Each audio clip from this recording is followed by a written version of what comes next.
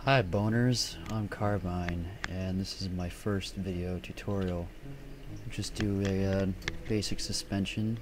This will be the finished project, or I'm sorry, product. Just basic thruster steering, elastic. I'll tell you the advanced ball socket settings, all that shit. So here are your basic components. We have the spindles, the base, and the steering master.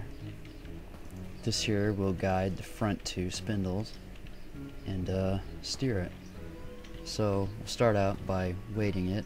Let's make this base 600 kilograms. Make the spindles 200. And the steering master about 300. We'll take some easy precision, place them on the frame. Simple enough.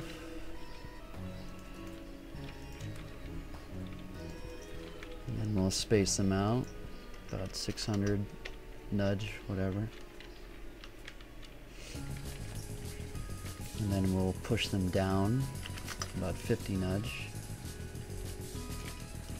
This will be the max extension of the suspension.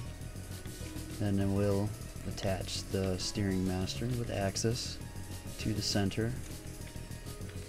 Oh, thanks Gmod, let's fuck up. Oh, okay, there we go. Okay, now we'll do the advanced ball sockets. So go to advanced ball sockets. We'll be doing it for the steering master.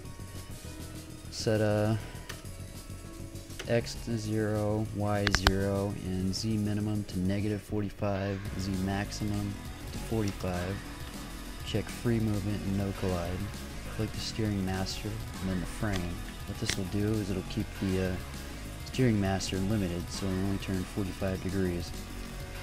And then for the rear spindles, to keep them in line, just set everything to 0. And then click the spindle and the frame, spindle, frame. And then for the front ones, we click the spindle and then the steering master. Spindle, steering master. Okay, next we'll attach some ropes. That will be the A-arms for the suspension. Make sure it is a ridged rope. It's very critical that you, with Smart Snap, click the top center and bottom center of the spindle to the frame. Do this for all 4 spindles. What we'll do from there, it'll be like a ball socket on each end, so that the spindle can spin freely on it. At the same time, the triangle keeps the spindle from moving back and forth. The advanced ball socket keeps it from flopping.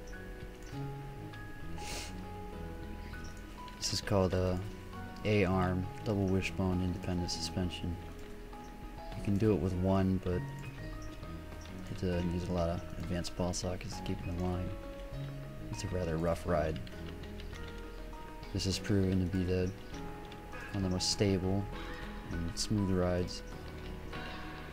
We've got that. We'll apply another rope, this time not rigid, from the base of the spindle to the top of the frame for each spindle. What this will do is it will make sure that the spindles do not expand any farther than this, which will cause your wheels to fuck up. All that shit, or cause unnecessary body roll. So then from here we'll start the elastic. Let's try 50,000 constant and 1,500 for both damping.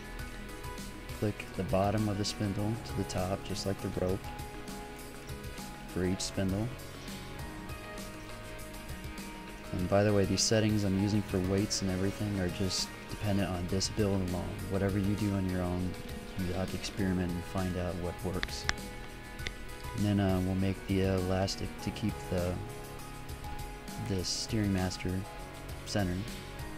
Let's try 20,000, 600 for both damping. This might be too much, I might limit the steering, but whatever.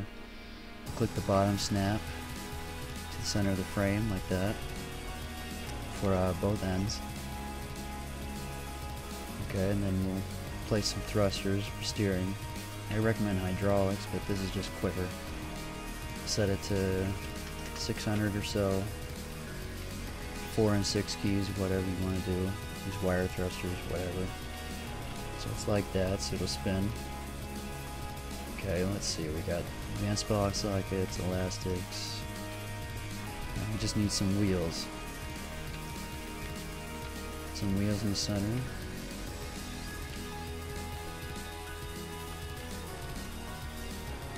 Make sure they're all good to go here. Make sure I got all the weights. And now it should work. Let's find out. And look at that. It works, I think.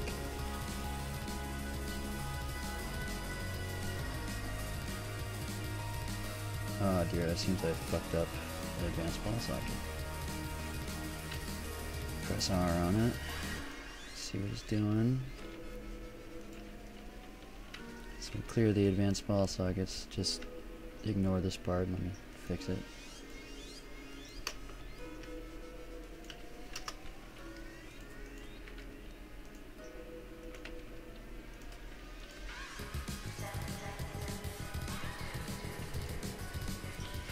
Hopefully that fixed it. There we go. Okay. I see what I did wrong now.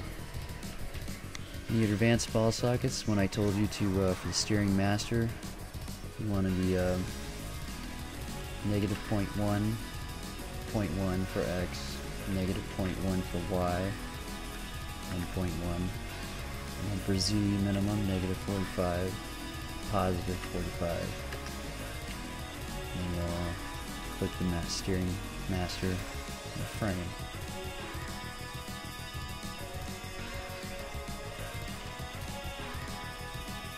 And there you go, it works.